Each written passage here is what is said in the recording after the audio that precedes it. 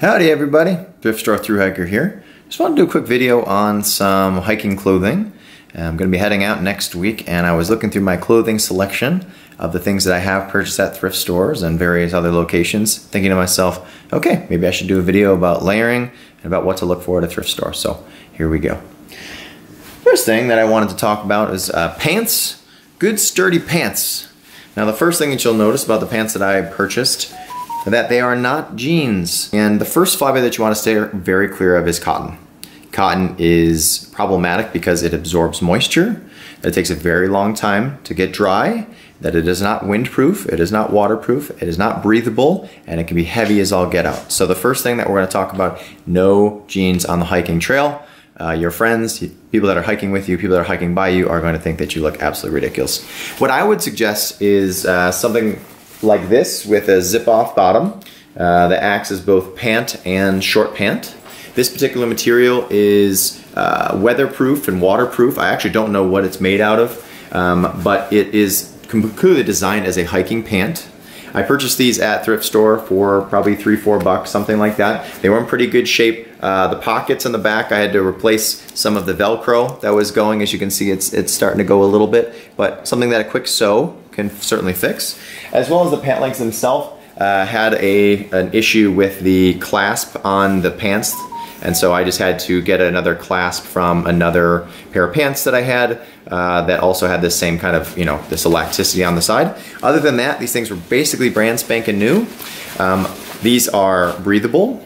They are waterproof. I wear a poncho for waterproofing, so I like to get things that is a little bit waterproof, and that poncho is going to make me completely waterproof, windproof, and with the option of being both pants and shorts. Highly recommend for weight savings as well. The piece of clothing that I wanted to talk about was just a simple shirt. Something that seems very easy, something that we see all over the place. The most important thing about a shirt is, of course, the material that it's made out of. So, when you're layering, you want something that's very breathable. When you're hiking, it's hot. And just a traditional cotton t-shirt is not going to allow the air to move through your body to keep you from sweating. Sweating is both important, not sweating is both important because you want to maintain water. So the more that you're sweating, the more dehydrated you're going to become even quicker. And once you get cold, it's going to take you some time to recover, especially if you're winter camping. Sweating is actually akin to a very dangerous thing because that can freeze over time. So I want you to look on your clothing for polyesters, for synthetic materials, for nylon, so things that have no cotton in them or are a blend at the most. Something that's stretchable and it sort of has an elasticity to it, as well as being breathable. So this actually happens to be a Patagonia. I did find this at a thrift store. Now this is an example of finding a good brand at a thrift store, but making sure that the actual material itself matches what it is that you're looking for. So I'll give you an example. So Patagonia, of the material that I was looking for, this stretcher elastic nylon flavor over there. Now this is a Patagonia that I found at the thrift store that is not any of those things. This is a cotton blend. So again, Patagonia, got it for relatively inexpensive, saw that it had the name brand on it, got really excited about it, brought it home, and realized that it was made out of, this is a cotton blend. So something that just because the brand says, hey, I'm hiker, hey, I generally make good quality gear, be careful. The most important thing is what it is made out of, not who makes it. And that's something that you can take to the bank. After my short sleeve shirt, I usually bring 2 short sleeve shirts depending on how far I'm hiking. This is another one that I have that's also sort of the same material, very lightweight, very small. Depends on how much you sweat, depends on if you like to walk around without a shirt on at your campsite, depends on how isolated that you're going to be, whether or not you're going to bring 1 or 2. I also try to do some laundry along the way, sometimes washing it in a creek, hanging it on my backpack. That way it keeps the stink down a little bit. My next layer on top of that, so as you notice here that I've got multiple layers, that a lot of this stuff can be used in the wintertime, in the summertime, because of the breathability, because of the insulating factor, and because of the fact that I can regulate my body temperature as I'm walking. This is a smart wool sweater. All right, it's a merino wool, so it's a pretty lightweight wool. As you can see, it's linty as all heck because I just washed it. But this is one of the better finds that I found at the thrift store. I've told this story before on a different video, but I saw that there was some damage to it and walked up to the front. As you can see, some right here, as somebody clearly had tried to wash it and started tearing and moving a little bit. So I brought it to the front of the store. They had like a $4 tag on it, and I said, hey, look at this is a problem, and they said they would give it to me for 99 cents. So one of the things that I would encourage you when you're at a thrift store is if you see a problem with something, go and talk to the management. See if they'll do it for you. A lot of times they've got a lot of inventory. They're trying to get stuff off the shelves. They would rather have that $1 or $2 than the $5, and it may not sell. Talk to them. A lot of times I've found great deals of just bringing it to the front and showing them damage on items that they might have missed. Now, this merino wool is excellent, an excellent fabric because it is very lightweight. It crunches up fairly small for the fact that this is a wool sweater. The fact that it has the neck gaiter that goes all the way up to the top gives you some comfortability, gives you a little bit of warmth. That wool is an excellent fiber for a mid-layer because of the fact that it's so warm, and wool will wick moisture better than any other natural fiber. So if this were to get wet, this would still keep me warm.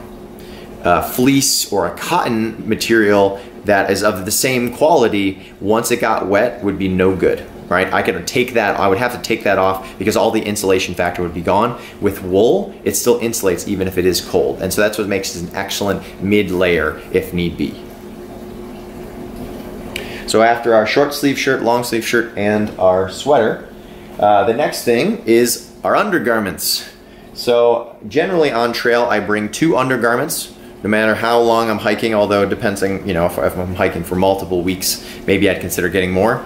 But just a, so Ex-officio is a brand that has this, this is elastic, breathable fabric. Ex-officio is a company that is known for, you know, being able to wash this thing in a hotel room, when you're traveling, in a hostel, hanging it up, and it's quite quick to dry.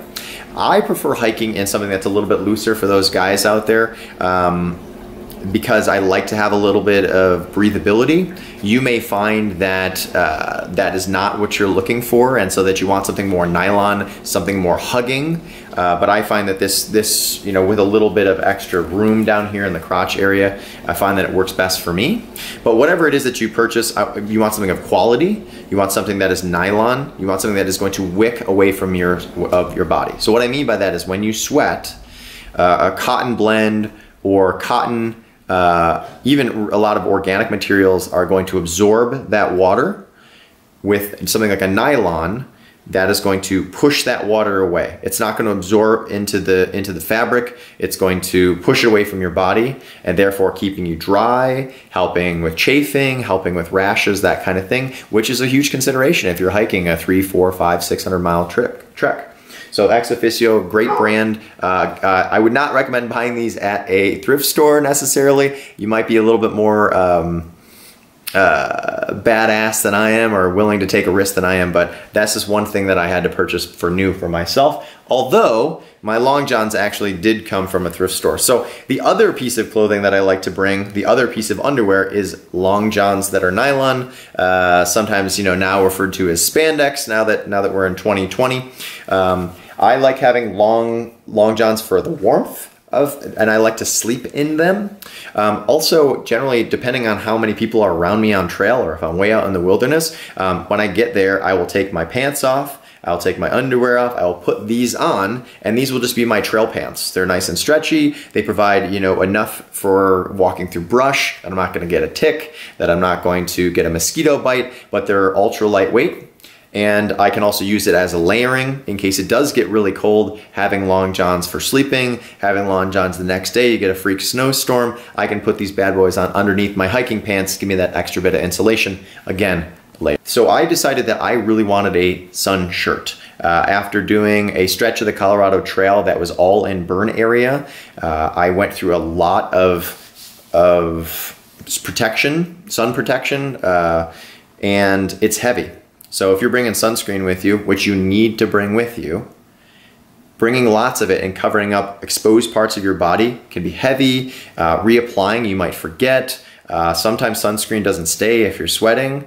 So I really wanted to make sure that I didn't get sunburned. When I was doing the Wicklow Way in Scotland, believe it or not, I burned very badly the backs of my kneecaps because I wasn't wearing sunscreen there, and was unable. We had to take a day off because it was so painful for me to extend and contract my legs. So anyways, certain clothing has actually different SPF ratings. This is a brand called Solumbra. So I went specifically to a thrift store to find a sun shirt, and the SPF rating on this one is like a 60 or a 70, so extremely high. And this brand I was very lucky to have found because of the fact that it has sort of this breathable fabric, as you can see right here underneath the armpits as well as in the back, that have got nice big pockets in here, that it's a nice beige color, so a light color, so help make, keep the sun off of me, but essentially covering myself from wrist all the way up my neck. I usually wear a bandana around my neck, and then just my sunscreen on my face. All of those are really important on trail. We, especially up in Colorado where I am, or where you may be hiking up in the mountains, you got to think that you're going to be 12,000, 13,000, in some cases 14,000 feet in the air. So the atmosphere is a lot thinner and you're a lot closer to the sun, and especially if you're doing a multi-day hike, the worst days are the ones when you've got sunburn. Sure, at some point anybody's tried to sleep with sunburn, you sleep terribly. You may not be carrying aloe back there, so I would recommend Solumbra. Go to the store though and make sure that you get a brand that you can look it up on Google for what the SPF rating is, or the UPF rating is of the clothing itself. Generally a t-shirt, this t-shirt might have like a 15 or 20 rating, but clothing actually does have a rating as well. So really, really important, get yourself a sun shirt. And on that same path is my sun hat. So I went to the thrift store looking specifically again for a hat. This one checked all the boxes what I was looking for. So the first thing that I was looking for is very small portability size. I mean, this thing is a relatively thin fabric. The second was I wanted a nice big brim. So that way when I put it on, I was covering the back of my neck, I'm covering, the sides of my temples, I'm covering my ears, I'm covering my nose. I wanted to make sure that when I'm on trail that I'm able to see and then I'm not staring in glare the whole time.